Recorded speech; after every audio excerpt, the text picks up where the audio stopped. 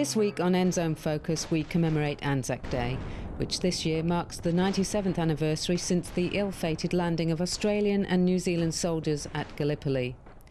Later on in the programme we head to Masterton's Hood Aerodrome, where Jean DeMarco from the Vintage Aviator shows me around their rare collection of historic military aircraft from World War I. But first we hear about some of the dedicated young airmen of World War II who left the relative peace and tranquility of New Zealand's shores and headed off on what many thought would be the adventure of a lifetime. And for many of those young men, it was. Some of those stories have been told in Max Lambert's books Night After Night and Day After Day, and as he explained to me, his passion for writing war stories came from hearing about those adventures when he was a boy.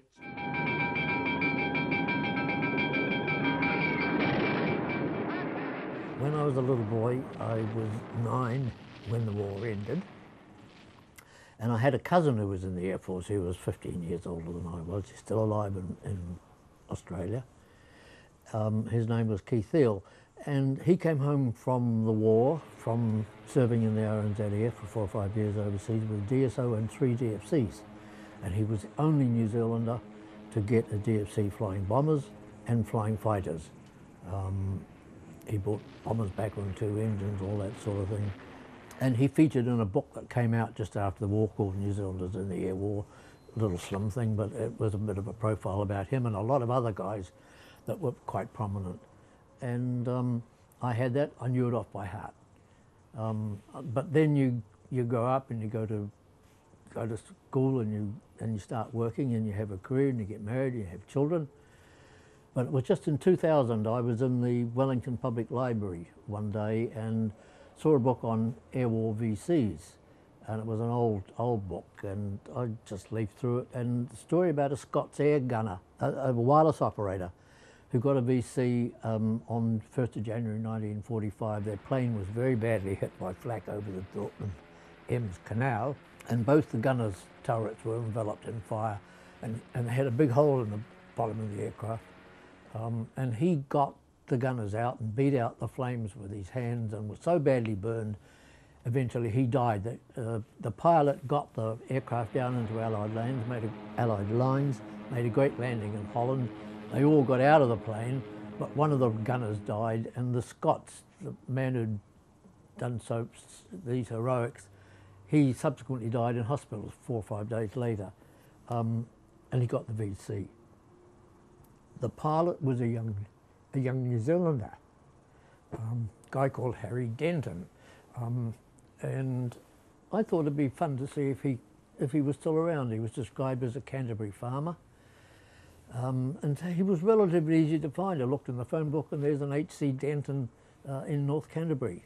So I phoned him, and yes, it was him, and I talked to him on the phone. Nice long interview, and wrote a newspaper feature.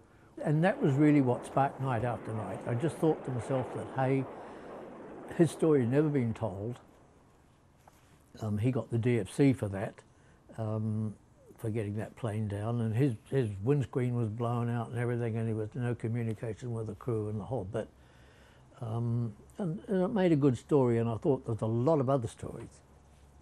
What did it mean for these young people to go to Britain to fight? Oh, for a lot of them, they had, a lot of them came back, had nightmares after the war. A lot of them went through dreadful experiences, seeing their fellow aircrew killed and badly mutilated and that sort of thing. But I think for the majority of them, as far as I can tell, and a lot of it's very personal, they don't often sort of give you their innermost feelings, but I have the impression that for many of them it was the best years of their lives. Des Scott, who wrote 2 books, he was one of New Zealand greats in the fighter pilot ranks. He said that everything after the war was sort of, he'd had his life then. I mean, he lived to a good age, but everything was anticlimactic after the war. Do you think these young boys knew what they were letting themselves in for? No, they certainly didn't.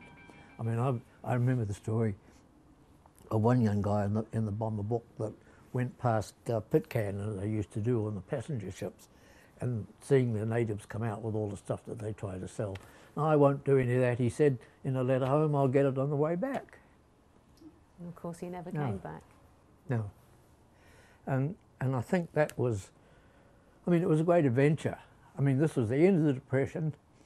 These guys, none of them had cars, hardly any of them had driven, no money, and here was an opportunity to go to the other side of the world. Somebody would pay your airfare and be a pilot or a gunner or radio operator or whatever. And it was a great adventure, and they you know, they didn't have any idea. I don't think anybody had idea what Bomber Command's losses were going to be like during the war, what it was going to be like.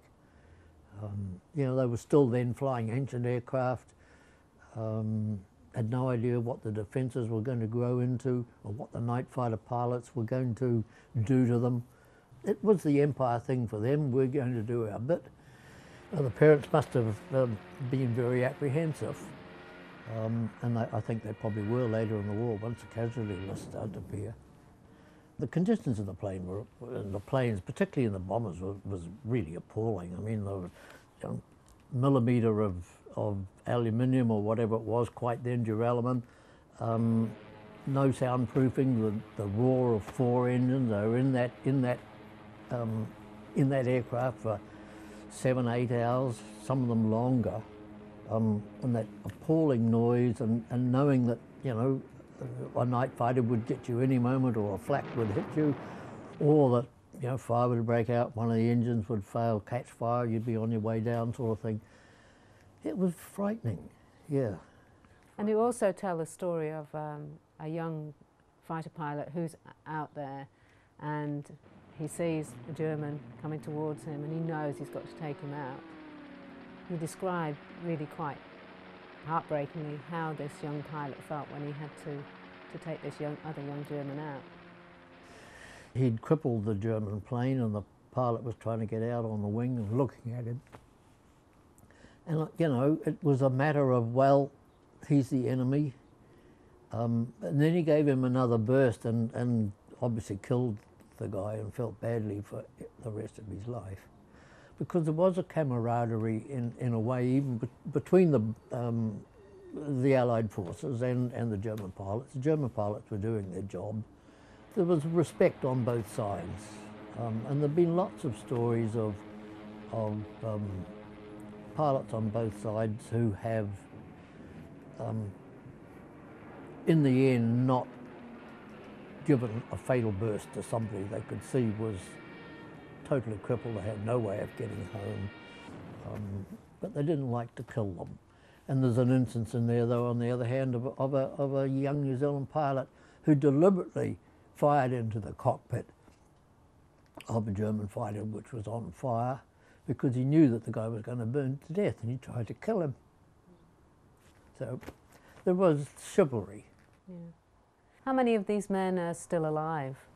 Well, not many now. When I started research in 2000 on the Night After Night, there were many around, because each bomber had a crew of 7, and you could normally find, if you're looking for, there'd be, you know, a couple of crew still alive either here or in UK. Some guys I talked to still had the majority of their crew alive. You know, there'd be a couple here, maybe 3 in UK.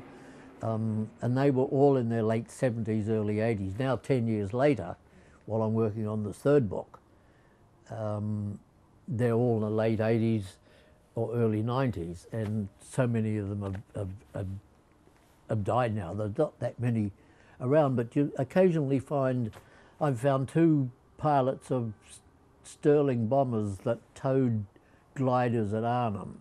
They're both 92 and they're still alive, and they've got all their marbles, and I've had a wonderful talk with them, one in Christchurch and one in Havelock North. So, you know, you keep trying to find these people, and you know, most of them have never told their stories, nobody's ever asked them, and so it's rewarding to sort of find them and to get their story down. And I think the story should be told. It's unbelievable what some of them did. I was talking there with author Max Lambert. After the break, we step back in history and meet up with pilot and aviation manager Jean DeMarco from the Vintage Aviator, who shows me around their rare collection of historic military aircraft at Masterton's Hood Aerodrome. That's next.